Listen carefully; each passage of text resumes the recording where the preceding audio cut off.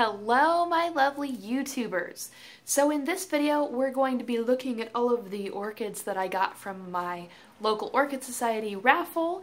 They had their yearly Christmas party, so I went and got 6 new plants from that raffle. Spent $20, got 6 plants in return, so not a bad deal, about $3.50 per plant, give or take. So really good deal on my end. Some of them will need a little bit more TLC, but that's okay because I like taking care of them. So it'll be really rewarding once they do end up blooming. So I'll be showing you those.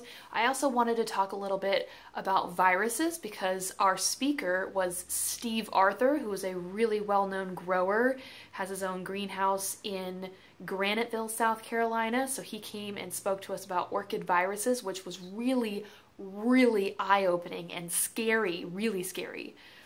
Just thinking about how many viruses are out there and how there's no cure for any of the orchid viruses out there. So that was scary. I'll be talking about that. And I also wanted to show you guys, because a lot of you have been saying I need to grow some carnivorous plants because they are so similar in care to orchids. So I actually did pick up a carnivorous plant today. I was going to purchase from a well-known carnivorous plant grower, but I was afraid I would kill it, and there's this hair really bothering me. I was afraid I would kill it and then not get a return on my money. So I picked this one up at Lowe's for $9, which isn't bad in my eyes at all. And he's super healthy. He must have just come off the truck because most of the time Lowe's has those really desperate looking carnivorous plants. And this is a Sarracenia purpurea, I think. Yes, Sarracenia purpurea. So this is actually, I believe, a native carnivorous plant to South Carolina. We have a ton. In fact, Venus flytraps, not a lot of people know, but they come from bogs of North Carolina and South Carolina. So you guys probably know that, but a lot of people I talk to, they're like, oh, Venus flytraps, those are tropical over in Asia. No, actually, a lot of them indigenous to North Carolina. So the Sarracenia, the pitcher plants here, they are actually, I believe, native to South Carolina. So this one should be fairly easy for me to keep happy, I hope. And then if this one does end up surviving, I will purchase some more expensive ones. But in case this one dies, then I've only spent $9. It doesn't have any water or whatever that juice is on the inside of the pitcher, so I don't know if that's a bad thing or not. Hopefully it's not, because it looks really healthy, if you can see. But this is my first pitcher plant, so I guess we'll see how things go. So Steve Arthur came and talked to us about orchid viruses. Now, there are many viruses that affect orchids, unfortunately, but the ones that he talked about were the Odontoglossum ring spot virus, the Cymbidium mosaic virus, and the tobacco mosaic virus, because those are the 3 most common ones affecting collections today. Now, there's no cure for orchid viruses, which makes it scary, but especially scary because he said that each one of us in that room had a virus in their collection and they didn't even know about it. And, you know, some people did admit to having viruses in their collection that they did know about. So that makes me scared because I don't know if my orchids have viruses, but he says that, you know, chances are I do, because a lot of orchids don't present symptoms of having a virus. Now, you can't look at an orchid and say, oh, that orchid has tobacco mosaic virus. He said the only way that you can really know if an orchid has a virus is to do a tissue sample.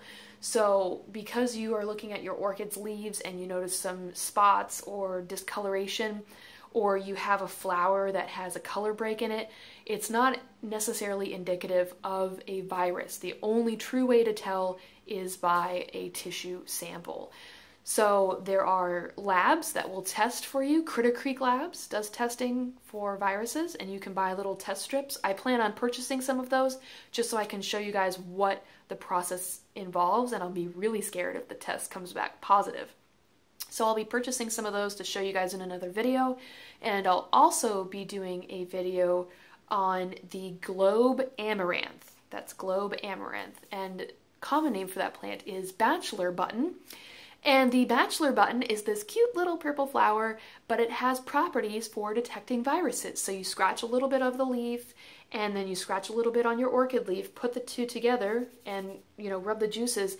And if the orchid presents, I believe he said, with white streaking, that means your orchid is infected with a virus. So I plan on doing that sort of little scientific experiment with you guys just to see if it actually does work. If I happen to find a virused plant in my collection, I'll use that one to test with just to see the results. So I'm really excited to do those videos for you guys because there's not a whole lot known about how viruses are, just how to kill them. There's no way right now to kill an orchid virus. So it's very unfortunate. It has been known to wipe out entire collections. So a lot of the big nurseries, all the employees are wearing gloves to handle the orchids, and they're using new equipment for each plant that they handle, and they're actually using flame to essentially disinfect their tools, because he was saying that alcohol doesn't always get the orchid virus. What happens with a flame is that it denatures the protein covering on a virus. So when you denature that protein, you essentially kill the virus. So he was saying not all alcohols clean your tools like you think that they do. So that scares me because usually I'll use alcohol, isopropyl alcohol, to disinfect my tools. But from now on, I'll be using flame. So that was scary as well. But he really did an excellent job of explaining all of the different orchid viruses, the makeup of a virus, how they're contracted. So just be careful with your own collections, and that's really all I can say about that. It's scary. It's really scary because in nature, in the wild, orchids have not presented with viruses. The only reason that orchids have developed viruses is because of humans. So that is frightening that in nature they don't have viruses. They don't have to worry about that. But because humans have gotten involved with their breeding, now all of these viruses are starting to pop up. They did an experiment with chewing animals like crickets and caterpillars, and a very, very small percentage of those actually transmitted the viruses. And then they did another experiment with sucking insects like aphids, and they showed that, and snails, and showed that no viruses were transmitted by those sucking insects. The major vector for orchid viruses is humans, unfortunately. So anyways, if you guys have any questions or you know more about orchid viruses, comment down below. I'm interested in hearing what you guys have to say about orchid viruses. So we are now going to get into the plants that I got from the Orchid Society meeting. And at the end of this video, there's actually a little montage. I took video of the plants that were in the show and tell, and I also took video of all the plants that were in the raffle table. Not a lot of raffle plants this go around, so that was kind of disappointing, but hopefully next society meeting there'll be many plants for me to raffle and win. Now, I always get the weirdest looks when people say, oh, you must have a greenhouse because you have so many orchids, or you're getting all of these orchids. And I say, no, I don't. I actually just, keep them in my south-facing window. Oh my goodness, really? That's amazing. Like, they're so amazed that I'm able to keep my orchids happy with a south-facing window. Don't let people tell you what is best for your orchids, or tell you that you can't grow something. That really annoys me. I got that huge monster cattleya, and the guy was like, you're not going to be able to grow it because you don't have enough light to keep it happy. Well, I'd love to rub the buds in his face and be like, oh yeah, this plant is blooming.